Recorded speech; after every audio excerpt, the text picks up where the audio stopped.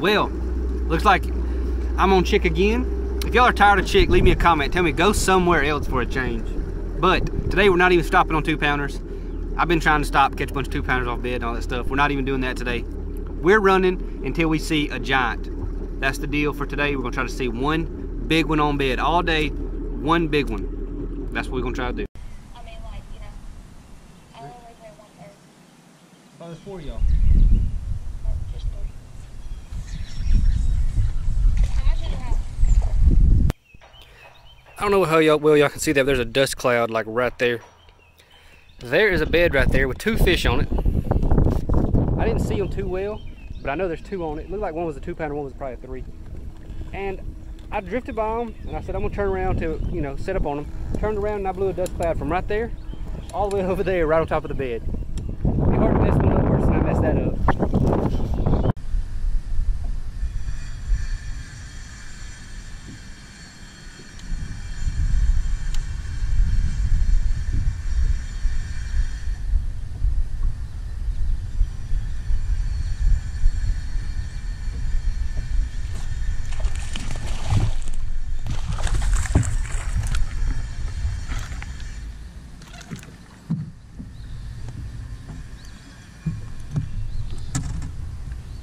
That one was just mega locked, so I had to catch him. Alright, so I just got off the phone with the Chickamauga OG Bass Quest. He's coming to hop in the boat with me. We're going to fish for a few hours this evening. He knows this lake better than I do, so if anybody can put me on a 10-pounder, it's got to be him. So we better go pick him up for about 30 minutes. Let's try to catch one in the meantime.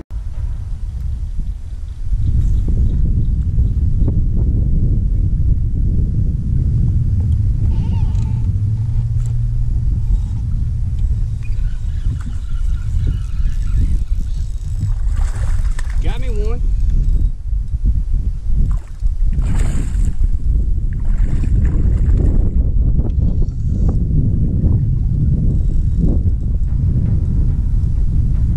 Starting to like throwing around this little wacky rig. Ain't really got a choice this time of year though. You gotta throw it to catch them.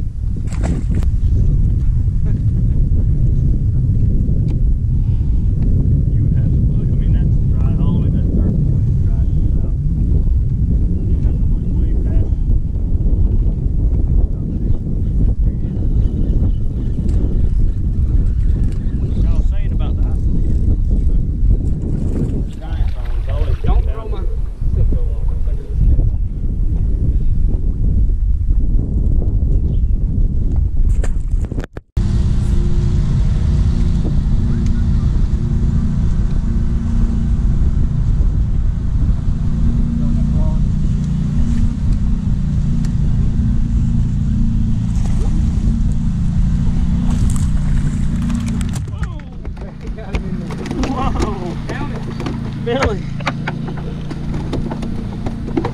Fish landing violation, 2-minute penalty. Not bad. Not bad. That's a big one, dude. Pretty good frame. This thing jumped completely out of the water. So I thought it was like huge. Turn that one low toward me.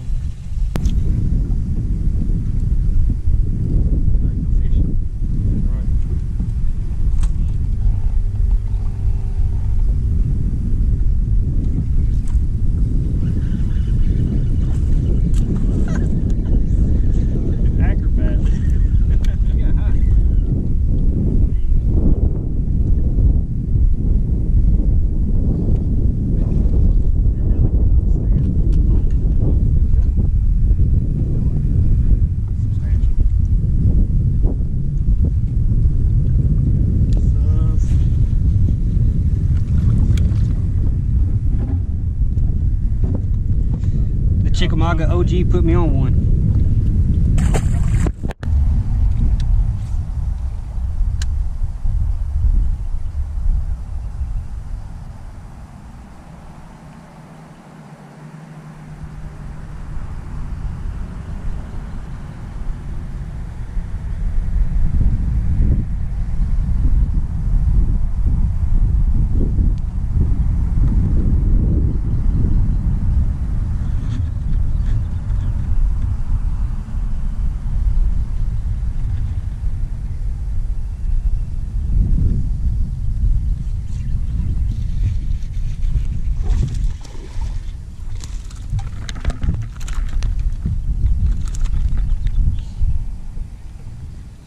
That one was up there spooky, man. I pulled back over here to it, found it. Whenever I made the first cast in the bed, they bit. Not a bad one.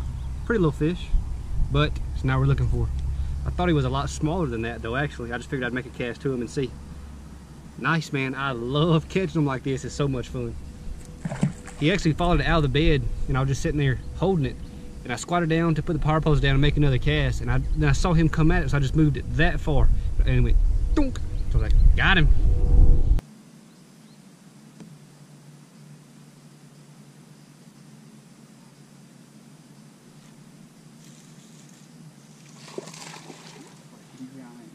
Same spot too.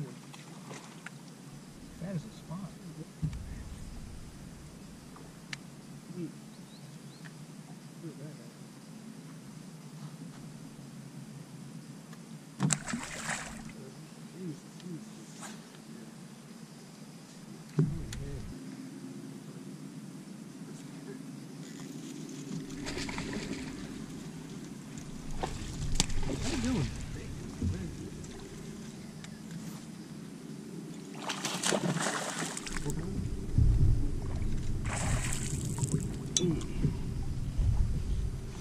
She wanted that scrounger, didn't she? Broke the scrounger. Broke it. She messed up the little